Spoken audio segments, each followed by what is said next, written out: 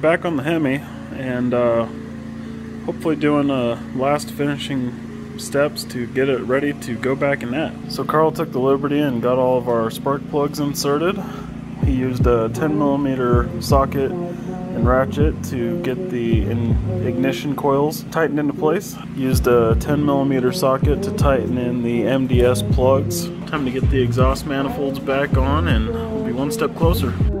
Filming 'cause freezing. Cross out the ones who heard my cries and watched me weep. I love everything. Fire spreading all around my room. My world's so bright, it's hard to breathe, but that's alright. Hush. So we got the Hemi engine inside the charger, and things were just not lining up. There was too big of a gap between the transmission and the engine. The engine was trying to sit too far back on the engine mounts. The exhaust manifold wouldn't marry up to the exhaust piping. After looking at a couple of images and diagrams, realized that we had the engine mount brackets on the wrong side. There's one that has a ring on it. Put that one on the passenger side. I'm gonna go ahead and pull the engine and change that. So while I've got the engine up and out, I'm gonna go ahead and replace the engine mounts because it shouldn't do this. This is actually a really good angle to see what we're up against here. The engine mount up here is connected by 2 bolts inside us around studs here and here if you've got the OEM stuff. We're going to take that off, show you the new stuff and how it differs. Turns out the motor bracket, jeez. Turns out the motor mount itself, there's not anything wrong, but the bolts that hold it to frame mount, that's really loose. This has not been tightened yet, and you can see that that's just free floating there. That bolt probably is going to fall off and just get trapped in this cavity. Oh, jeez. Really? Jeez. And if you're taking these out with the engine still in the bay, I highly recommend finding yourself the proper tool to be able to get this Torx setting out. This entire stud can be pulled out that way so that this can be slid out as just a small unit rather than having to feed these all the way through the frame. Oh, have the engine mostly out. Pulled it up, be able to get to the engine mounting brackets. Engine mounting brackets are not symmetric. There's a ring on the one of them. The one with this ring here goes onto the passenger side of the vehicle. See if we can save the next fella some labor.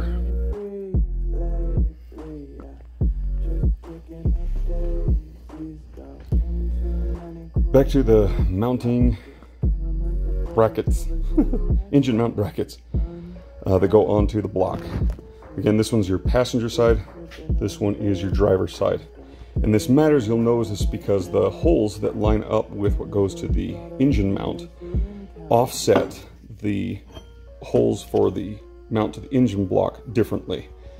When you have them on the wrong side, you'll notice that nothing seems to line up. There's too big a gap between your transmission and your engine, too big a gap between your exhaust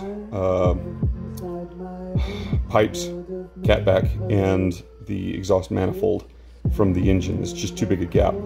If you get them onto the right, on the correct side, so that the passenger's on passenger, driver's on driver, that'll close that gap up. Point one step further.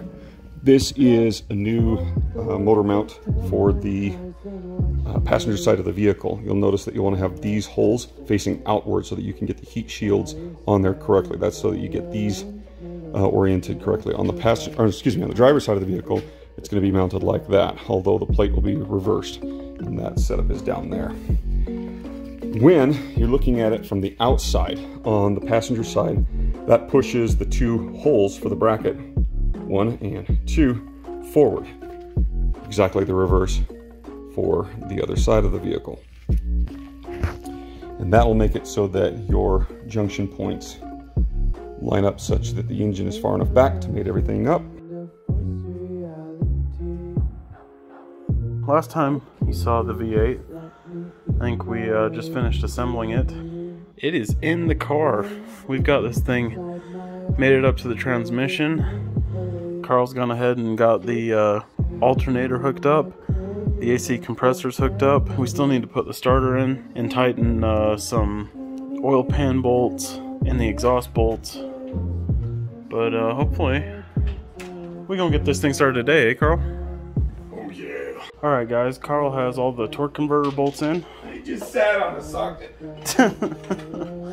Did we torque those to 31 foot-pounds? Which one? Torque converter bolts? Torque converter bolts go to, yes, 31 foot-pounds. Okay, we torqued the torque converter bolts to 31 foot-pounds. We got the starter in. Carl's tightened all the bell housing bolts, the exhaust nuts, got the heat shields on, attached the knock sensor on the passenger side, and I'm starting to work on getting the front end back together. So this bracket right here bolts on the bottom, and that's what the radiator sits in. This headlight grill bar will bolt in, 2 bolts on each side and then 1 on the lower side right there, so 6 bolts holding that. We'll have to reattach the hood release cable, figure out where a handful of wiring goes and stuff, but it's coming along. Alright guys, several hours have passed. We have put all of the car back in the car, so now we're going to go for a first start.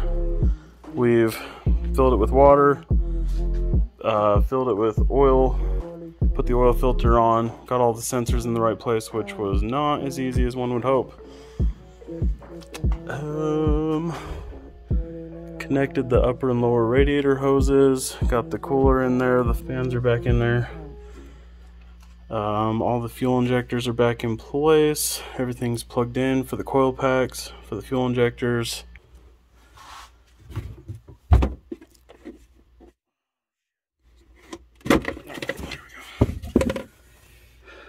So in your fuse box here, this one is your oil fuel pump relay. Pull that, do a couple cranks to get the oil pump primed.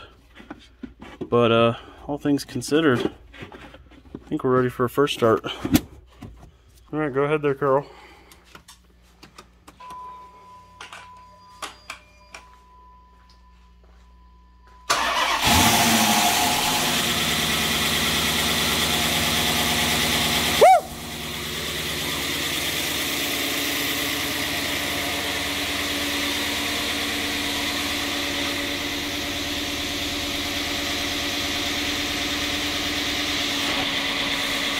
What's your RPMs at?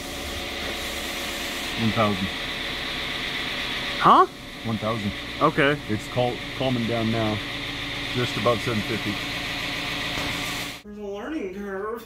Yeah, I'm free falling. Can you hear me calling for you? Yeah, I'm